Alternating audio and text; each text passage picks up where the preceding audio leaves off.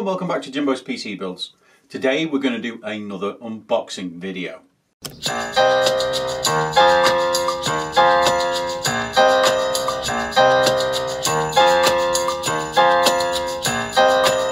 So today I'm going to be unboxing another mouse. This is a mouse from Glorious.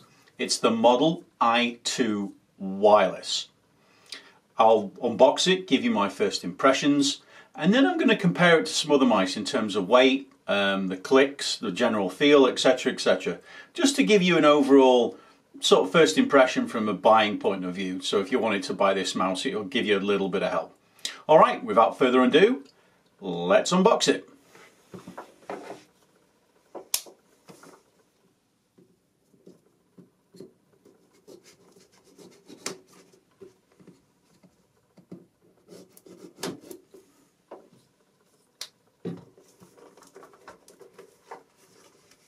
Oh, one down here as well.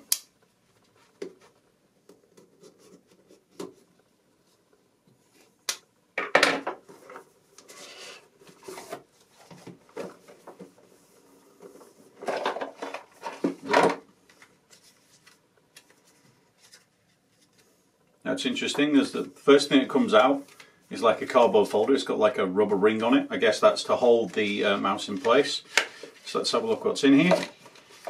It's like your instructions, your barcode for anything that you need, SCAR code for instruction video, then it tells you about your RGB, and of course you get the obligatory Glorious sticker. So that's what comes in a nice cardboard folder. Moving on, the main event itself. We get the mouse. Now, looking at the mouse, you can see it's different than, say, the Model O or the Model D because it's got the wing on the side, so it's more of an ergonomic design and it'll hold closer to the floor. So we get the mouse, and let's see what else we get in the box. We, of course, get the same kind of cable you get with the Model O Wireless and the Model D Wireless, where you get the USB A to USB-C charging cable. So it can also act as wired, so if you've got this plugged into your computer, it can charge it, but you can also use it as wired as well. Anything else in here? Oh, there's a little box. I don't think there's anything in it, but I'll check.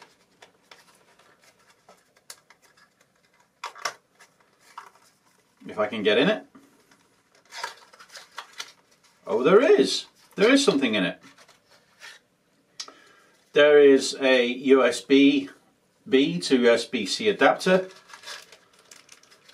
and oh, interesting, it looks like there's some changeable buttons. Interesting. And there's a little key also that comes with it. So there's like, don't know if you can see that there, there's 5, look like, I think they're interchangeable buttons for the side. Because you've got these very glossy buttons here, it looks like they're changeable buttons for the side, or spare buttons for the side. So yeah, it looks like you'll be able to do that. Alright, I'm going to take the old stickers off the bottom so we can give it a bit of a test. Then we'll get the other mice out, we'll compare it, etc, etc. So now taking the stickers off, I'm going to basically give it a good go on the mouse mat. Now we noticed on the bottom of this mouse, compared to say others, it's got 6 feet. It's got one on the bit that sticks out for your thumb, and it's got two on the back, on the top and bottom, which is fairly standard. But it's also got one on the other side as well, so it'd be interesting to see how it glides. It's got 4 buttons on the side, as I highlighted before when looking at the spare buttons that come outside. So there'll be function buttons for there. It looks like there's RGB strips down each side, so there's lighting going to be on each side of the mouse. You've got 2 buttons on the top, and you've got the scroll wheel and the obligatory 2. On the bottom, you've got a DPI indicator, and you've also got the ability to switch it between 2.4 gigahertz, and you can switch turn it off or then move it to Bluetooth. On the front, you've got where the actual charging cable / USB cable goes in if you want to use it as wired. So there you go. Let's see how it actually moves around. It's very, very smooth. Very, very, very smooth. I think that extra feet means that when you swish from side to side, there's no like extra side of the mouse or anything like that catching on the mat. It really glides very, very well. Now I've had a look at how it glides. Let's actually bring the mice over that I'm going to compare it to so you can see what we're going to look at. First of all, its stablemate, the Model D wireless. I'm also going to compare it to the Keychron M1 wireless, the Keychron M3 wireless, and last but not least, and I'm introducing this one because, or basically of its shape that's very similar, it's the Logitech G602. Okay, so let's start with the G602 and see how that glides. And by the way, in the hand I can tell this is much heavier than all the other mice. This glides really well as well, but very similar to the i2 wireless. It's actually got multiple feet. It's got one on each side. One of my feet has actually come off, and it's got one on the top, so it's very, very similar. So it's going to hold up and glide very, very well. I can tell it's got it's a heavier mouse. You have to work harder to push it around, so it's not as easy to move, but it still glides very well. If you look in terms of function buttons, it's very, very similar in terms of the way design. It's actually got more function buttons on the side, but the function buttons I would say are smaller and very close together. So unless you're like, if you've got small fingers and you're quite skilled, then you'll be able to use them. But otherwise, if you've got like a big fat thumb like me, I'll probably end up hitting multiples at the same time. So I think I actually prefer having less function buttons on the side compared to that. On the underneath, you've just got an on-off button. There's no, the DPI isn't controlled, there's no indicator there. And you've basically got a scroll button, and then you've got two function buttons on the top. So you've got these two there. So it's very similar in design. It's, in terms of the feel, it's much more bulbous than the i2. But yeah, I think the weight is going to be the big difference on that. So if we compare it to the Model D wireless, the Model D glides very well, and it's very, very, it feels lighter than the i2, and it's definitely lighter than the G602. But yeah, that does glide very well. Now let's get on to the Keychron mice and compare those. Now the Keychron mice, they have 3 feet. Well, sorry, I didn't say on the Model D, it has 4, and it has 1 in each corner.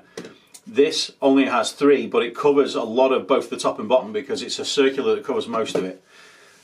That also glides very well and also feels about the same weight as the i2. It'll be interesting to see what the weight comes out. And finally onto the M3. This only has 2 very small feet at the top and 1 across the bottom. So let's see how that glides. I can actually feel, especially if I press down a little bit, I feel a little bit of friction at the top. I think it could have done with more, but again, it feels around the same weight as the i2, so interesting to see that. So let's get the scales out and we'll check out the weight of all 5 mice. So I'm just zeroing it to make sure it's in a suitable position. And first of all, we'll go with the i2 wireless. 73 grams. The Model D wireless. 71 grams. Interesting. I thought that felt a lot lighter. The M1 is 81 grams, so it's actually heavier than the i2. The M1, 78 grams. So again, slightly heavier.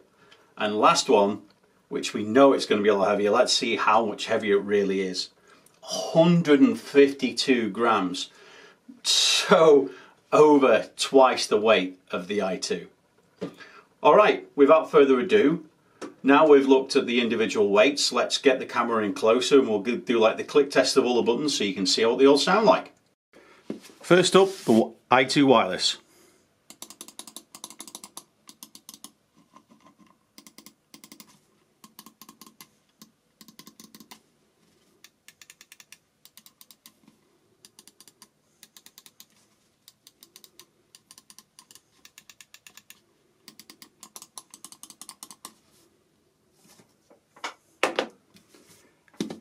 Next up, the Model D wireless.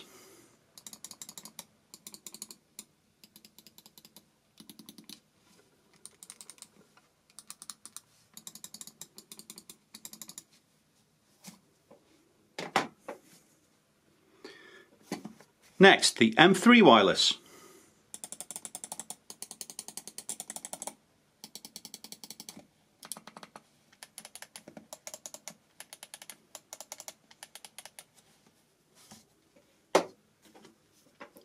Next, the M1 wireless.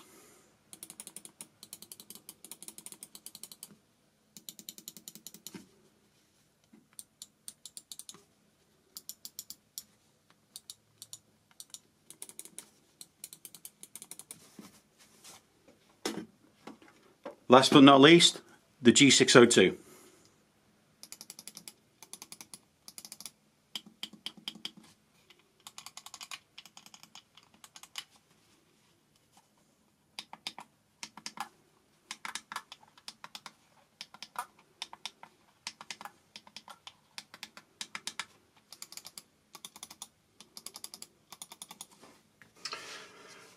So what are my final thoughts of the i2?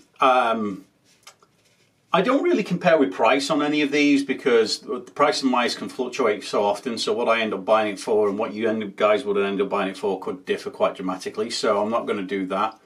I'm just going to look at the features and say generally how I think this feels in my hand and how much, you know, and is it good mice compared to us. It's got a good back shape, so you've got a good bulge at the back to get your hand into, so if you're doing a claw grip, it sits really well. Your thumb sits very, very nicely on the actual ledge at the side, and as I've already mentioned, it glides really well. The scroll wheel is excellent. I really like it. The buttons back, the one thing I would say is because they're so far back, you have to pull your grip off to access them. The buttons on the side, the three at the front could be useful.